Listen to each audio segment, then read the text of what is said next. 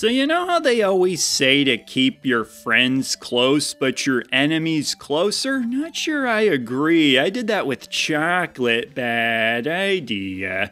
In my defense, at times chocolate felt like more of a friend, and the same thing can happen with nostalgia. Ah, yes, nostalgia. Something we retro gamers know all too well. A fondness for things from the past, so you better believe video games are gonna be a candidate, because it's the things we liked best that trigger our nostalgia. Sorry, sweaty sandwiches that sat in a lunchbox for 4 hours.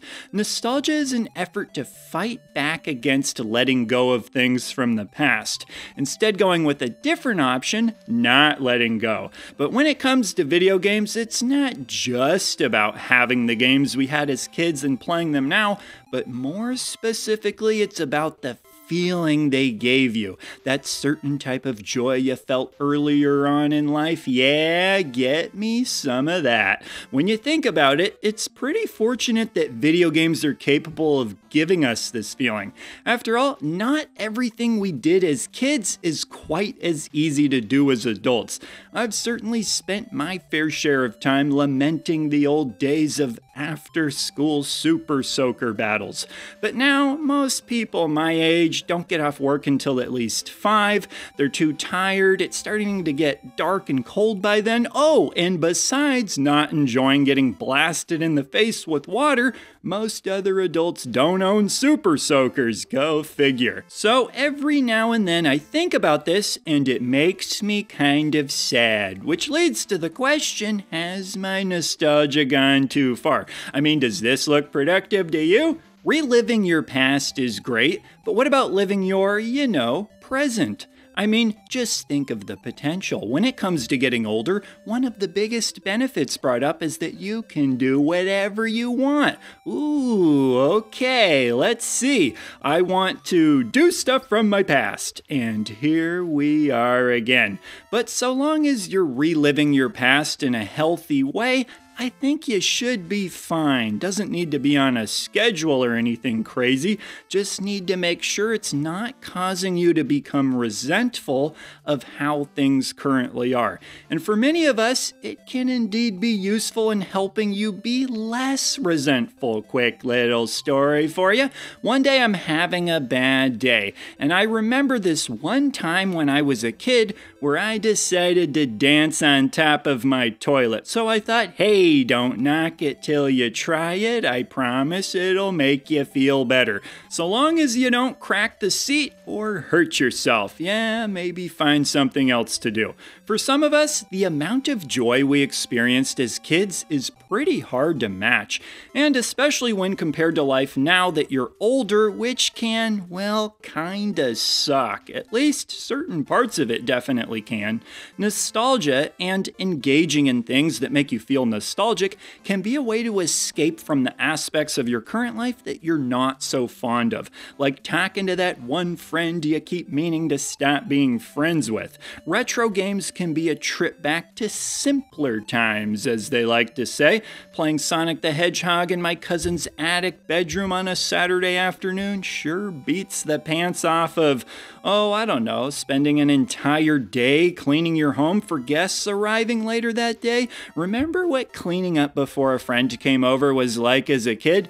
Just quickly chuck any loose stuff into the closet or wherever and you're good to go. Simpler times. But here's where things can get tricky. How much is your fondness for older things, and let's just say older video games, attached to the games themselves as opposed to the nostalgia involved? And this is where I think there's a huge misconception about retro gaming and retro gamers. One that I've talked about before. For a lot of retro gamers, one of the most exciting things is to discover and play games and even consoles you didn't as a kid, and oftentimes they're games you had never even heard of when you were younger. Of course, a very simple counter-argument to this would be to just say that those are merely an extension of the nostalgia you feel towards the older games that you actually did own as a kid. I mean, they're typically from the same period of time that you're nostalgic towards. When I play the original Rayman, it instantly takes me back to the bedroom I grew up in, playing late into the night with a friend, but I never owned that game as a kid. Either way, I think there's still plenty of objective reasons for playing older games like game design, tighter pacing, and just fighting against people's tendency to cast aside older things, because that's what happens to older things. Gosh, I can't wait to see what happens to me when I'm elderly. Here's the thing though, whether you're enjoying a game because of nostalgia attached to it or not, does it matter? Well, for enjoying that particular game for you personally, not really.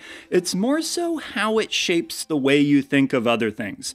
If things you enjoy partly from nostalgia are getting a boost from that nostalgia, it automatically puts everything else at a disadvantage. And this could apply to all sorts of things, whether it's newer games, newer movies, or newer parts of your life, aka your current life. If you're constantly comparing everything to something from the past that gets an automatic advantage, it can potentially make it harder to enjoy newer things.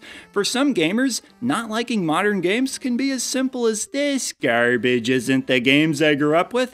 Not to say there aren't more valid objective criticisms to be made about modern gaming, goodness knows I've pointed some of them out before, but I think where nostalgia can become your enemy is where it influences you to not even give something a fair chance, and potentially rob yourself of a great experience, which maybe you feel you're provided with enough great nostalgic experiences to make up for it, but hey, I'm just pointing out how there could be more. Sometimes people won't give newer games a chance that are literally trying to cater to their nostalgia. Oops. I suppose one possible argument against that is you feel like your fandom is being taken advantage of and manipulated. I've had this problem before. I would say that this needs to be evaluated on a case-by-case basis. Labor of love, or is there some cash grabbing going on in there? It can get tricky though, because sometimes it's hard to tell if some sort of nostalgia is affecting your judgment or not, in a way that is causing you to be unfair. Heck, maybe even unfair to your own wallet, as some people feel like their nostalgia has made them total susceptible suckers compelled to purchase things they don't need because their nostalgia drive demands it. One day you might wake up and realize, wait a second, I own the US, PAL, and Japanese releases of Resident Evil 3. I'm missing the greatest hits version. I'll just keep this on until it arrives in the mail. Now, maybe that's something that you genuinely enjoy. That's perfectly fine. The point is this: don't let your nostalgia boss you around. That's what I say. You want to have the upper hand on this stuff. Nostalgia can also be your enemy when the warm, fuzzy feelings you have of a game come crashing down as they don't line up with your current experience of it.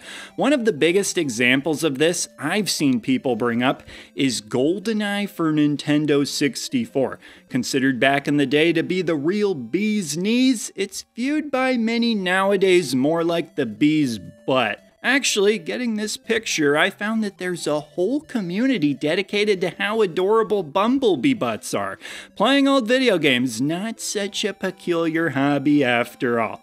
Anyways, GoldenEye. The main issue is that first-person shooters have changed so much over the years that our instincts just aren't expecting what this game gives you. And even if you never played it back in the day, you're still likely to have a brain that's been trained to play first-person shooters the way more modern ones are. How you control and play GoldenEye is totally different. Perhaps the most jarring thing for most people is that the controls use a single analog stick setup, unless you go full dirty dog with the lesser-known 2-controller option, but the single analog stick setup can be hard to adjust to, and the game isn't really designed around aiming as much as games nowadays are. By default, your gun will sort of auto-aim at enemies, so it's more about timing, getting into good position, and strafing out of your enemy's line of fire. Seriously, you want to strafe like there's no tomorrow in this game.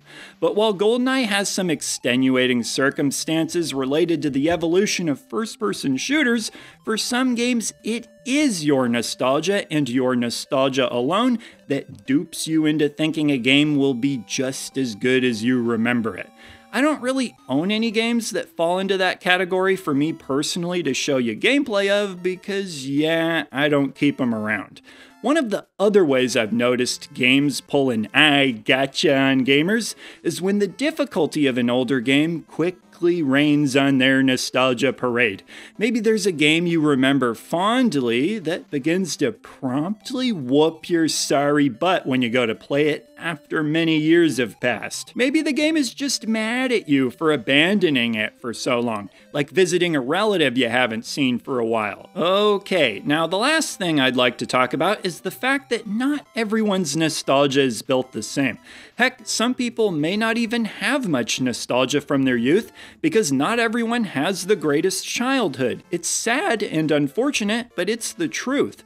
So if you do have warm, fuzzy, nostalgic feelings, don't take them for granted and be sure to appreciate them. Joy can come at a premium, something we may not realize as kids when it can seem so plentiful. But luckily, nostalgia is an opportunity to harvest some of that joy from your past for your current life. So drink it in, nostalgia is your friend. But like any friend, you need to treat it right to really flourish. Otherwise, it can quickly become an enemy. So take advantage of your nostalgia in the ways that make you happy, check on that one, while at the same time, not letting it go overboard in ways that restrict and limit your life. Sometimes easier said than done, but that's the best advice I can give. But like always, I'd love to hear your thoughts. So leave a comment down below and I will see ya in the next video. He's the retro bird, yeah. And he's talking about video games. He's the retro